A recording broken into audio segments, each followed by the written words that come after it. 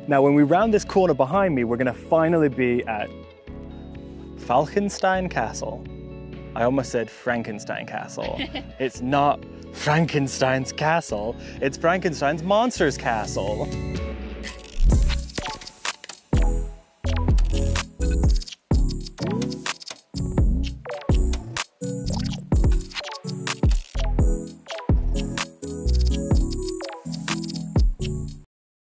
Down amongst the Bavarian Alps sits perhaps the world's most famous castle, Neuschwanstein. And though it's definitely not my favorite, I bet you these 7 million annual tourists would heartedly disagree. I mean, they'd be wrong, but they'd disagree, as they flock their way to Ludwig's crowning achievement. However, despite the castle and Ludwig's fame, very few people seem to know that Neuschwanstein might have merely been a prototype, a warm-up act to an even grander and more opulent endeavor, that of Falkenstein, a castle that never came to be, instead leaving a lofty ruin, Germany's highest in fact, that was never made whole, and very few outside of Bavaria seem to know anything about it. So it's about time we discover these ruins for ourselves. Go on a good hike maybe, picnic amongst these storied ruins, but most importantly, let's judge the crap out of it and answer the question, is it any good? Is it worth going to? Alright, so first up, how are we going to get to Falkenstein? Well, our hike begins from the closest town of Pfronten, so the question is, how do we get there? And that shouldn't be too hard because we can actually just take the train. It's got a big train station. But considering the social distancing rules and the fact that it takes 2.5 hours by train compared to the 1.5 hours by car, I think the choice is pretty obvious. I'm going to go hunt for a share now.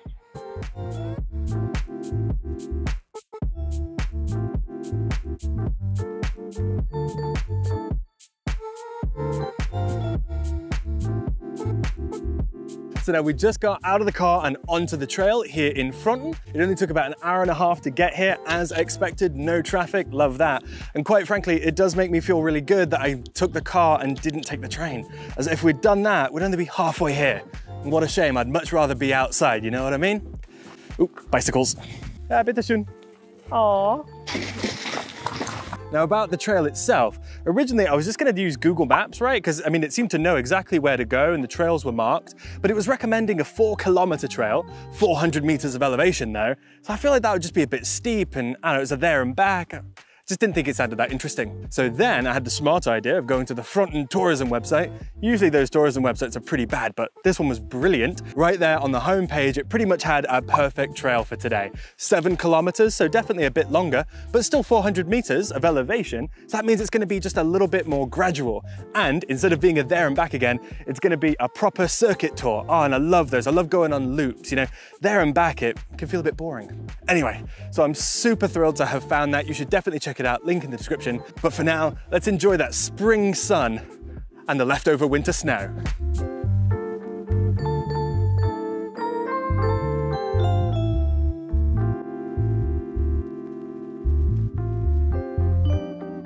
Now, I don't know if this is going to come up on camera. I really hope it does though. But over my right shoulder are the castle ruins of Eisenberg and Hohenfreiberg, which I'm particularly excited about because that was one of my favorite videos last summer and possibly some of my favorite castle ruins in all of Germany.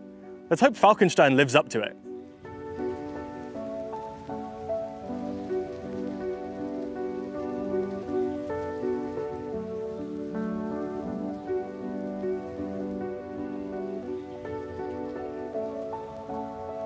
Now, one of the things I will say right off the bat about this hike, but also Eisenberg and Hohenfreiberg, is it's really cool that you can see the castles right from the get-go.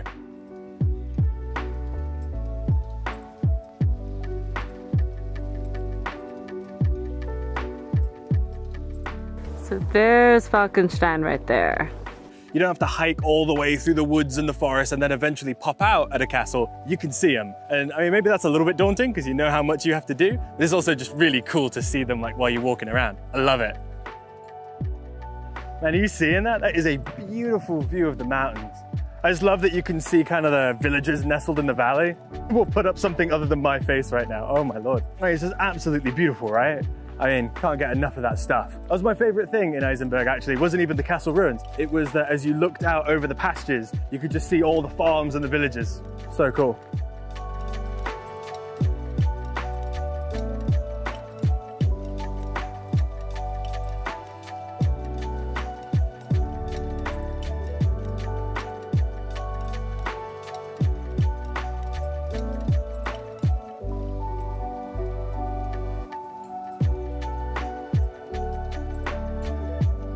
So remember when I talked about how awesome that map was earlier? Camille's not happy, but maybe I should have paid more attention to it, as instead of walking up this road behind me, I had to take the hard way. In summer, I'd probably highly recommend it. In a snowy spring though, I'd maybe skip it.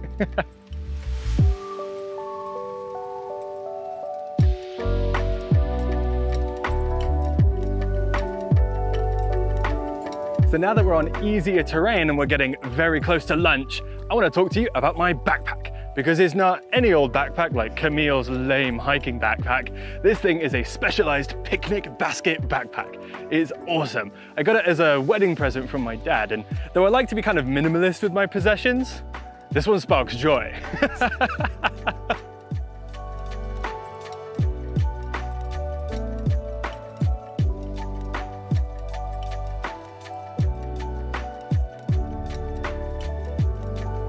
All right, so as we round this beautiful little cobblestone walkway behind me, we're gonna be at Falkenstein Castle. And before we get there, I just gotta share some of the stuff I learned about this castle with you. It's nuts. So the famous Ludwig II, the Mad King of Bavaria, the one who built Neuschwanstein, the most famous castle in Germany, well, he viewed it as more of a prototype, at least from what I can tell.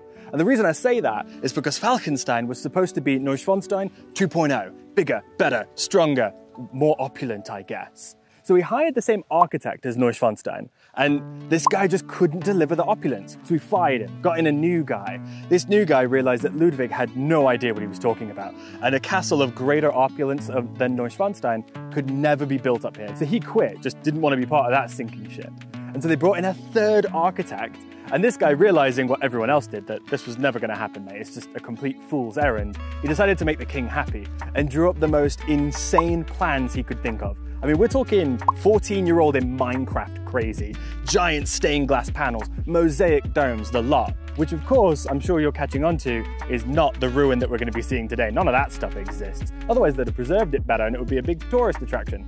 So what are we going to be looking at today? Well, the castle that Ludwig envisioned was never built. Instead, the ruins we're going today are of Castle Pfronten, a Tyrolean castle far more related to Eisenberg and Hohenfreiberg, my favorite Bavarian castles, than it is related to Neuschwanstein. So I've got high hopes for this because, again, those are my favorites. Let's go check them out.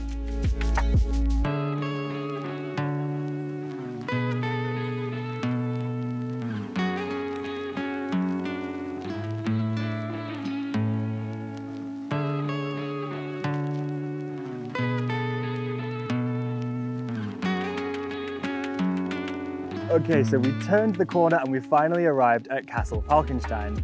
And I tell you what, the previous version of me did not know that the last little bit of that hike was going to turn into such an icy nightmare.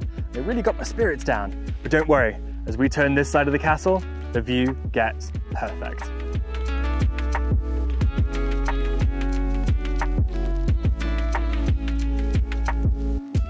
Now that looks like a good spot for a picnic.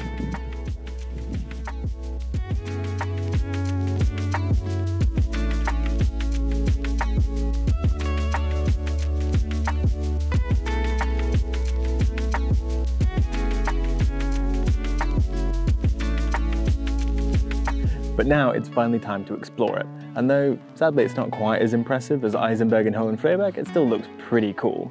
The major drawback is it seems currently to be locked, so we can't go inside it or see any of the rampart views, which feels like we're having a lot of bad luck with that lately. Same thing happened in Passau, all those castles were locked.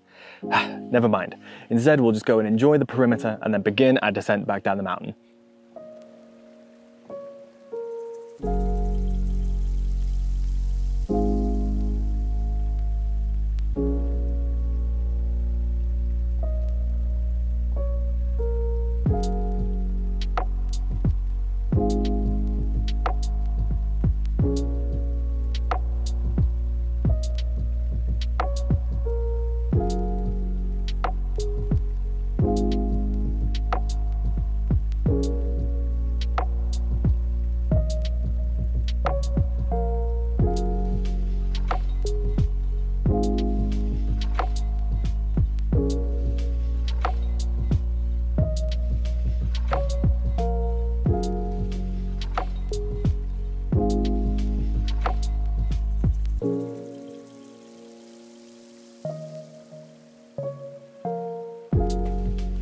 All right, so we finished up the castle. I think we're gonna head back down the mountain now because the light's beginning to fade. I don't really wanna walk in the dark.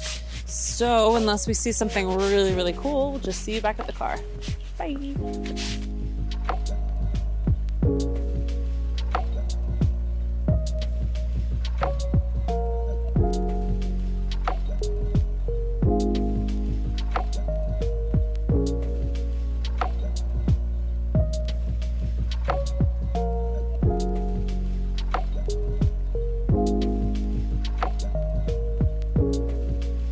All right, everybody, so here we are. It only took about an hour and a half to get back to this sign and back to the parking lot. Sorry for not really picking up the camera and chatting to you, but honestly, it was largely uneventful. Just a stroll down in the woods. Pretty easy. Now, what can I say that the day's done? Is it my favorite castle? Nah, Eisenberg still has the crown. However, I had a ton of great fun getting up there and there were some really awesome views and hey, never hurts to have a good old picnic. And so I hope you enjoyed it as well. If you did, don't forget, like and subscribe. And if you want my full thoughts and context, meet me back at home in Munich for the conclusion. Hey everybody, and welcome back to Munich. They're obviously not my apartment. It's actually moving right now, and so it's just a big mess. So we thought we'd take a break, go out into the park and review Falkenstein. I think the best way to do that is probably just to split it into a clean positive and negative list. And since I'd rather end on a positive, let's start with the negative. For that, I'll hand it over to you.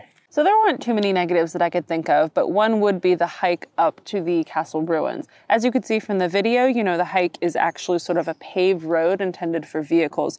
And it's not too steep, it's not too flat, it's sort of a gentle incline for about 30 or 40 minutes. And as you can imagine, that's just not very interesting, especially when you have so many other really, really cool hikes in Bavaria with excellent views.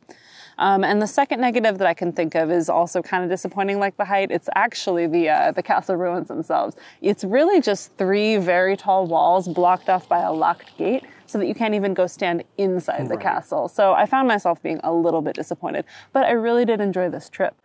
So Ben's going to tell you all about the positives. I mean, that paints a pretty bleak picture off the bat, right? The hike's not good, the castle's not good. Why on earth would you even go to Falkenstein then? And well, to me, the obvious answer is the view. I mean, it is Germany's highest castle, perhaps Germany's most disappointing, but also the highest. And that's pretty cool, right? I mean, you're sitting on this peak right next to the beginnings of the Alps, looking out into Austria. But also, if you turn around, you're going to get to see the rolling kind of meadows of Bavaria. So it's 2 really, really good views in a way that, well, usually I think you'd have to pay for. So the fact that they're free, easy to get to, that's pretty nice. And then another way to view them, of course, there was the picnic that we did. I loved that. That was a ton of fun. But also there's kind of that restaurant that had a patio built out overlooking the valley. Man, that looked like a lot of fun. I bet you it is incredibly overpriced, but I mean, come on, I'd buy a beer there, easy. And then one of the things that you mentioned as a negative, and though I definitely agree, can also be seen as a positive, and that's the paved road. I mean, it is gentle and gradual, but also, therefore, very accessible. And that's something that's pretty rare in a lot of the trips that we go on. I mean, think of the Werdenfels Castle. I know you guys watched that video, or the Schliersee one, Eisenberg, Hohenfreiberg. So many of the ones we go to, I mean, the hikes can be pretty tough and not accessible at all. And this is kind of a difficulty for people who are differently abled, where they end up usually just having to go to Neuschwanstein, because it's the only one that can really look after them and make sure that they have the support that they need. And I've got to say, the fact that this little castle ruin with this view has an easy road, it's also got a shuttle service up to that restaurant, though I bet you have to buy a beer if you use it. I mean, that's really cool. It's great to see, and I think it adds just kind of another paradigm that would allow different groups and groups of people to go. So that's pretty cool. So with that being said, please like, comment, subscribe, smash that like button, follow us on Instagram. It really, really helps. But most importantly, if you haven't seen the Neuschwanstein video, that's an old one, so it's kind of crap. The Eisenberg and Hohenfreiberg video is pretty cool, and it's still one of my favorite places in Bavaria. Have you seen those videos? Are you going to watch them? Because if you like this one, you're going to like them. Have you been to these places? All of those things. Hit me up in the comments. I want to hear your opinions. How would you rank them? And for that, I'll see you in the next video. Bye. Yeah, I pick it up. Hey, so Okay, I was kidding. I was doing the face thing. What I was face? like, oh.